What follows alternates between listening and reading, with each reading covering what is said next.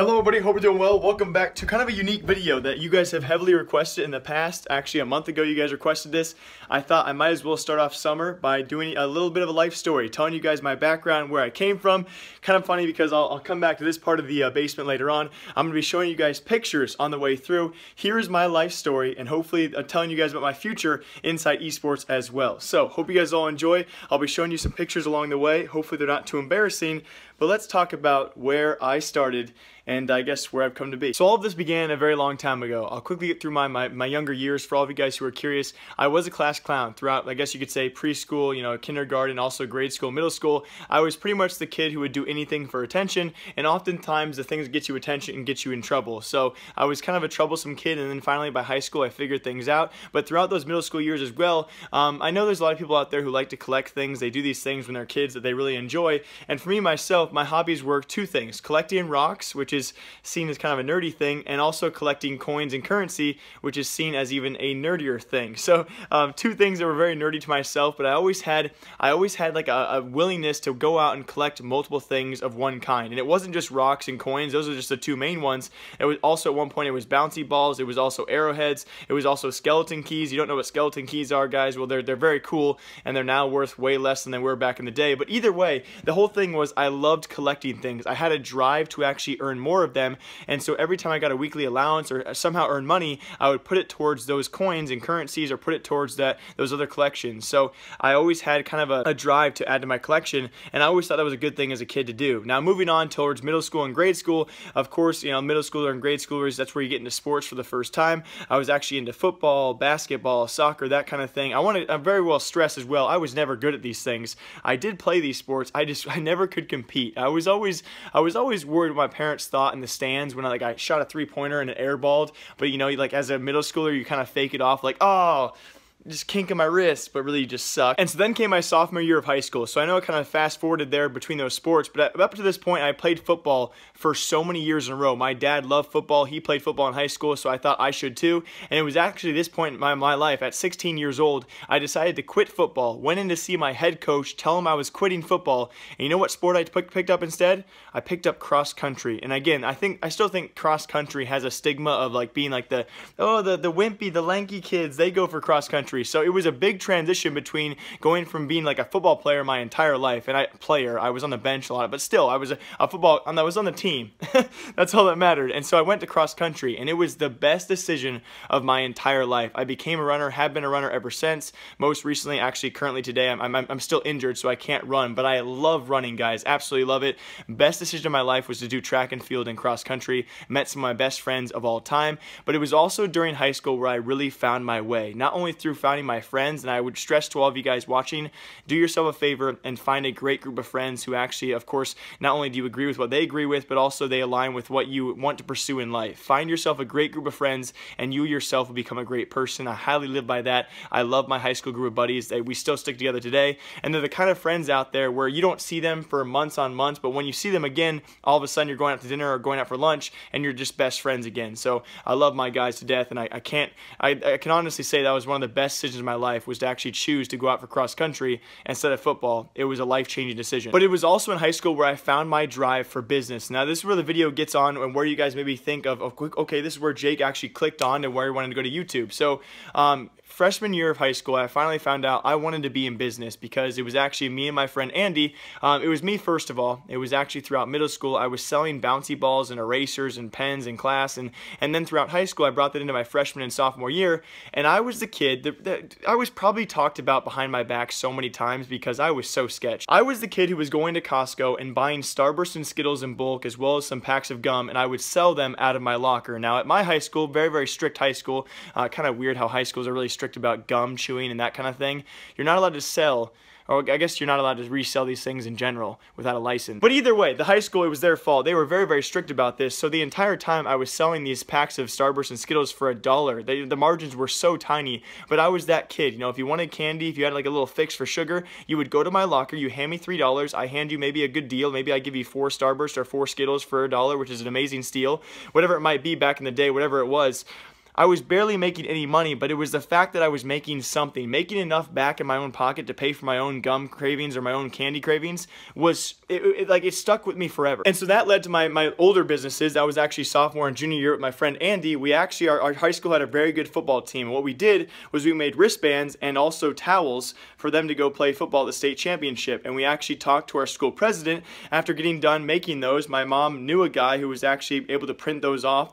We actually ordered the bracelets online. The rally towels, what they're called. We actually knew a guy who could make them for us for a cheaper price. After getting all those items, we come back, we sell all those at the school. The school did all the work for us. It was just like, everything was coming together. I really felt like a business guy for the first time. And that was when I knew going into college, I wanted to go into business, entrepreneurship, whatever it might be. And I chose marketing and management, as many of you guys know.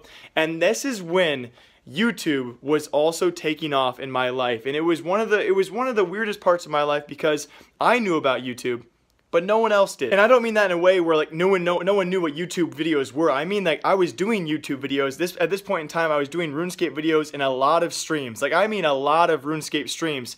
And the weird part is I knew about it. I was making a decent income doing that, and only with a few subscribers out there in the RuneScape days, I was making, pretty decent money for a high schooler, and yet no one knew about it. My best friends, my family, no one knew what the heck I was doing playing video games, but it was all kind of coming together because I had just gotten done selling the bracelets and the rally towels, and of course I was still selling gum and candy, and I thought to myself, okay, if I can do this, I can certainly make YouTube work. And this is where it really began to take off. Like I said, I started YouTube back in 2010. That was my freshman year of high school. By the time senior year rolled around, I had already made a few accomplishments in the YouTube scene, which I'll show you guys, actually came in this room itself. This is actually our weight room here. It's not much of a weight room. That's the wrong door. It's not much of a weight room. Really just have this elliptical, which is broken. We used to have a treadmill, which actually broke as well. And then we have the bench right there, and that's really all, we don't really lift that much here because obviously I'm a noodle. But anyway, this is actually the room that I got my first 1,000 subscribers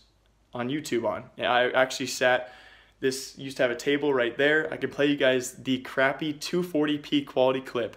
I think I have it still. This is actually where I achieved my first 1,000 subscribers. Hey guys, what's going on? Legit RSgiven here with, I guess, a live webcam video. And so sorry if the video feed or the audio feed is delayed. I just wanted to make this kind of video to actually announce my 1,000 subscriber event. And so please, in the comments below right away, let me know if you guys like seeing this type of video. I know, sorry, I'm wearing this really cheap microphone. This is my $5 microphone that I use for really good audio. I guess you could say pretty good audio for $5, what it cost me. And I think from there, a lot of you guys know the progress. It was actually right there I sat when I made the best video of my life. That was actually calling out MoTV for CSGO Diamonds and FaZe Clan for their CSGO Wild controversy. It was also at that same exact table I made my worst video ever, and that was, of course, a lot of you guys know the details about that, and I will forever regret that. But this, nonetheless, this is actually the same place, just right there, not the table, but also just right there. I used to have my first desk. My first RuneScape streams were down here. My first 24-hour RuneScape stream was right there. I duct taped myself to a chair right there. I mean, just so many countless memories through YouTube, through the power of it. And I know that YouTube is certainly different today than what it used to be. I think it's probably 10 times harder to make it on YouTube than it was back then. Same goes for Twitch, other services out there. But at the end of the day, I cannot tell you guys enough. And it goes to show you, I'm doing this life story video. I'm telling you guys about what has been done in my life so far. And probably 80% of the video has been focused pretty much around YouTube or video games in some sort. And that brings me to my next topic. And that, of course, is my future, as the video says, in esports. I know I told you guys a long time ago I've been applying to jobs inside the esports field, and I guess this is my take, this is my opportunity to tell anyone out there who is still watching why I think I should, maybe try a role in esports, maybe why I deserve a role in esports, and of course why I'm going to continue to pursue that until something else comes along. So you guys have heard my life story. Of course, I just love interacting with people out there. I would love to obviously have a future in a growing industry like esports, and I think my resume, being my YouTube channel, my Twitter account, the things I've gone through kind of speaks for itself. I love interacting with people. I'm very personable. I love talking to people. And I still certainly am doing that. And I will forever try to do that. Of course, I think there's other routes I can take in business or marketing and management. I feel like my Twitter account, my YouTube channel, and everything else in between definitely speaks for my ambition when it comes to business. And of course, this industry is a business, that being esports. I have a true passion for it. So if any of you guys out there are actually recruiters for some kind of esports scene out there, community manager, social media strategist, I will continue to have this passion until the day I die for esports. I absolutely am in love with the community. I am in love with the thought that this somehow made me who I am. I mean, you guys saw it before. I could not be where I am without YouTube, without esports, without video games, and I want to continue to pursue that until the day that I'm off this earth. So for anyone out there, I'm Jake. Nice to meet you. And if you'd like to offer me a job in esports, well, I couldn't thank you enough. Or even an interview, a time to talk with you. And mostly, though, this video is for you guys, the loyal viewers out there who have watched me from day one, whether it's day one of RuneScape, day one of CSGO. You guys are absolutely amazing. I really can't thank you guys enough. All of your support has brought me to this point in my life. I've graduated college. I've spent the last 8 years of my life playing video games pretty much full time. I mean, if you would have asked me as a middle schooler, as a grade schooler, hey Jake, would you like to play video games for the next 8 years of your life and make money doing it and call it your job? I would have said yes in an instant, but I also would have thought there's no way that's possible. But you guys made that possible. I have lived one of the best lives I ever could have imagined my last 8 years. And so if it's time for me to give up video games, if it's time for me to get a real life job outside of video games, I understand that because I have an opportunity, I've had an opportunity that people would have killed for. And so, whatever happens for future guys, whether this channel goes, whatever route it goes, I want to thank you guys very much for watching. As always, I'll see you guys hopefully tomorrow with some more CSGO news or update videos, and I'll see you guys then.